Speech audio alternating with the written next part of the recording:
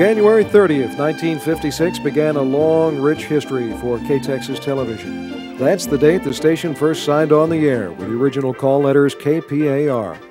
Although the station is currently located in Abilene, its roots can be found in Sweetwater. Before the days of cable, rabbit ears and rooftop antennas were the only way to bring KPAR into your household. I heard while I was in radio that Dub Rogers had a permit for a satellite station here in Sweetwater. Well, that's how I got into television. They told it my do-it-yourself kit. Here was all this equipment piled out there. You put it together and move it to Sweetwater. The station's founder, Dub Rogers, had a rich history of naming his stations after friends and family. KPAR was no different. Well, that was his secretary's name, Debbie Parr. He owned a station over in Big Springs, KEDY, and that was his wife's name, Edie. So that's how the KPAR come about. News has always been the station's foundation. From the moment KPAR signed on the air, broadcasting news was a priority. Walter Grubbs and Jim Wright became the first news anchors. Alongside news broadcasts, KPAR created original programming and was the home of CBS in West Texas. The station made the move to Abilene in 1960. North 5th and Pine, the current home of the First National Bank, was the first location for KPAR in Abilene. They built studios at 5th and Pine in Abilene, show window studios, big plate glass windows. Till a bus go by, the windows would rattle, and that was a fiasco. It later changed locations to the Westgate Mall, where Kmart currently stands. In 1966, the call letters changed to KTXS, and the station was moved to its present-day home. Former general manager Bob Jackson remembers that day very well. It was his first day on the job. But the turn-on, you haven't met anybody till you met the turn-on. And he said, you come back Monday. We ain't got time to mess with you, because we're going to move out to the new studio. So I didn't go in for a week because he was moving everybody out there, you know. It was just exciting. And the studio was, you go all the way back to the studio, and that was so much bigger than everything else. You know, it was a huge building. It was big enough for two or three studios inside. In 1979, the station faced its most difficult obstacle. On January 1st at 7:42 p.m., the new year literally began with a bang as the KTXS tower came crashing to the ground. It was on January the 1st, J.P. Allen's birthday, and I was at home. I was kind of a raging sort of a guy too, and I was always hounding the utility company, because we were always going off there, and I'd call them up and I'd raise sand with them and tell them, you know. And so that night we went off the air, and I called that bunch and I said, you guys have got something wrong out there and I want it fixed now. So that guy, so about 30 minutes, this guy called me back and said, you're right, we have got a problem. Talk about tears.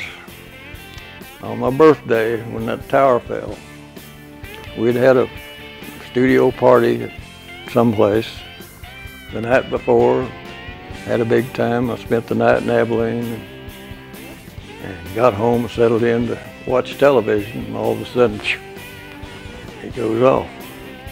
Although one man was inside the building during the tower's fall, thankfully he wasn't hurt. Over the next year, KTXS had to build a new tower while dropping CBS programming and becoming an ABC affiliate. The engineering staff worked relentlessly to get KTXS back on the air. Their hard work and perseverance eventually paid off with a taller tower erected in place of the old one.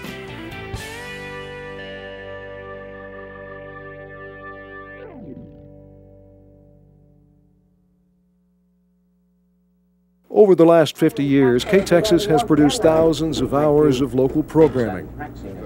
Shows like Henry's Den with Michael Henry Martin. Be deeper than mine, or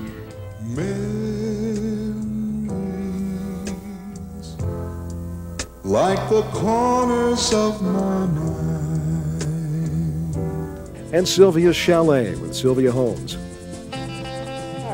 Are you going to be in the circus?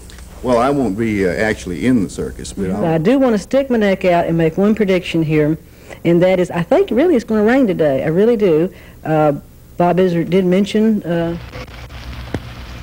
In 1991, Academic Challenge first hit the air. The show was designed to test the intelligence of area students in an entertaining game show format. Academic Challenge was on the air for an outstanding 14 years.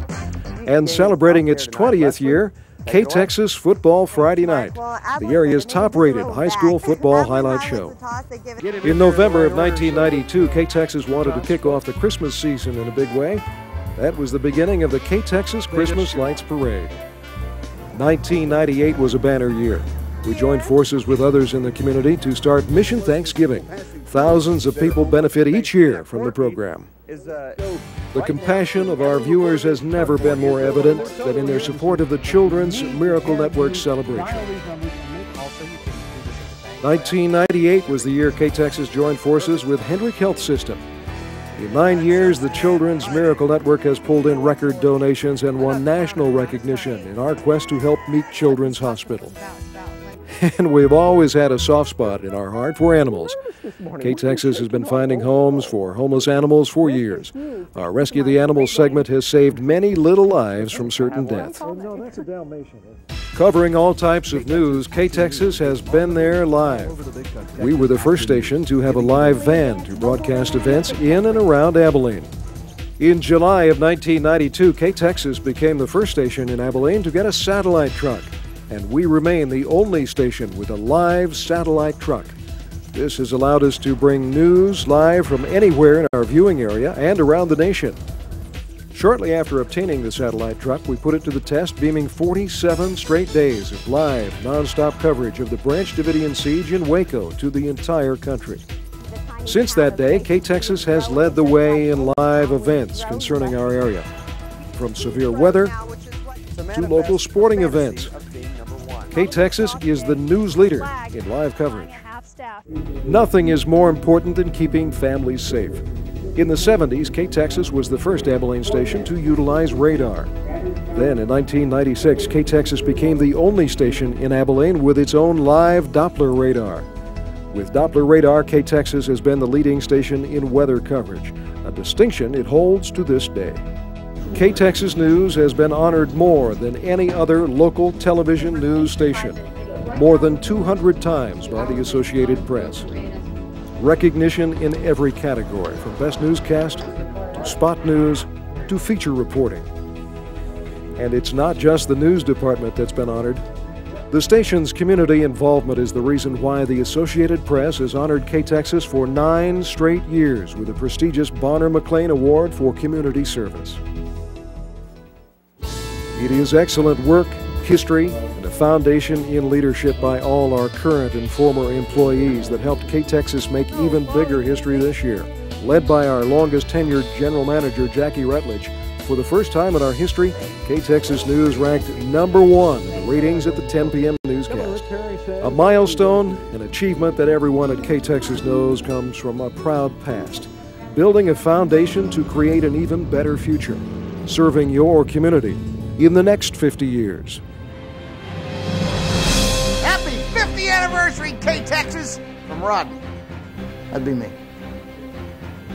Hello, everyone. I am... Don't do the wave. Okay, okay, sorry. No, it's going up and not down. Happy 50th anniversary, KTXS. We want to say happy anniversary and happy birthday to KTXS. He did not. Well, he could have.